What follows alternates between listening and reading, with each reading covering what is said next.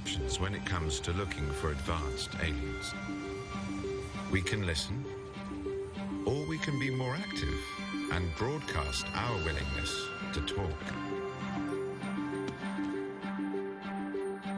We'd have to think very carefully about what we might say.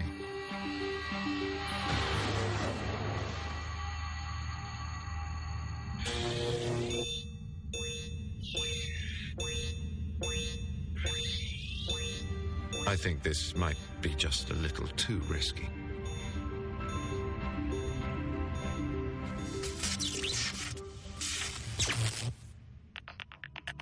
We only have to look at ourselves to see how intelligent life might develop into something we wouldn't want to meet. We humans are already capable of manipulating the course of our own evolution. Exactly the same, presumably, would be true of advanced extraterrestrials. Ultimately, they could halt aging and become virtually immortal.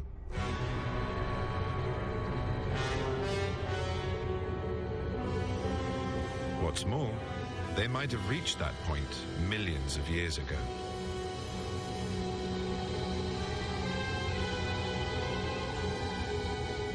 It might sound unlikely, but if you think about it logically, alien technology should be as extraordinary to us as a rocket ship to a caveman.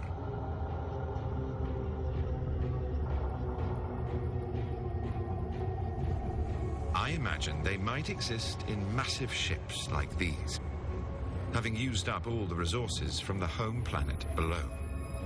Such advanced aliens would perhaps become nomads, looking to conquer and colonize whatever planets they can reach.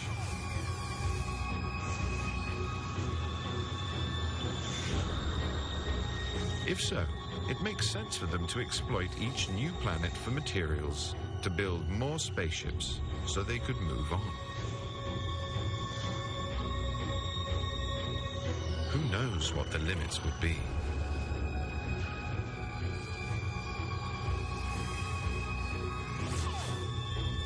Perhaps their capabilities would only be limited by how much power they could harness and control. And that could be far more than we might first imagine. For example, it might be possible to collect the energy from an entire star. To do that, they could deploy millions of mirrors in space, encircling the whole sun and feeding the power to one single collection point.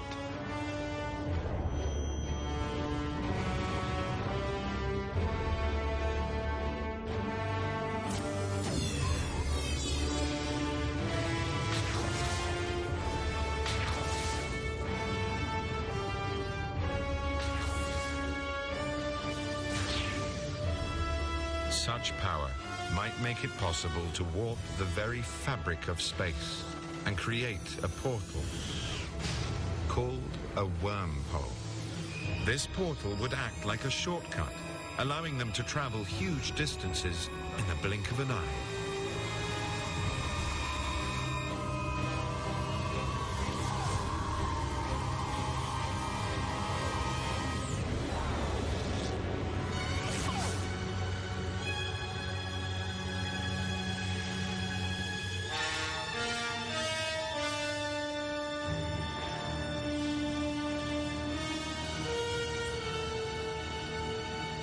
Like us, they would probably have evolved from a species used to exploiting whatever it can.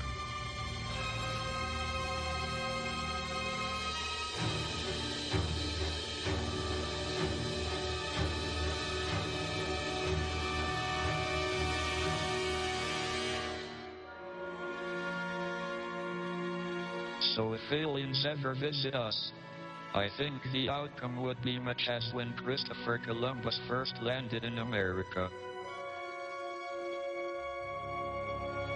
which didn't turn out very well for the Native Americans.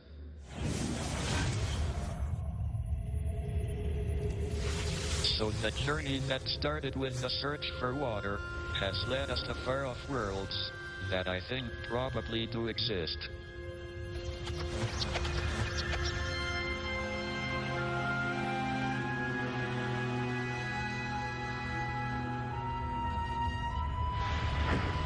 In such a massive place as the cosmos, we only had to look at ourselves for proof that extremely unlikely things can and do happen all the time.